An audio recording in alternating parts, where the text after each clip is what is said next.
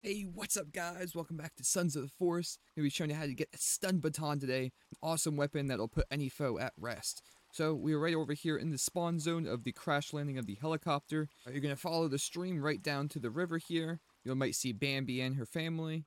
Walk right past them. At the next waterfall, you'll see a little bone pile here. A couple skulls. And that is actually the stun baton right there. So grab that bad boy.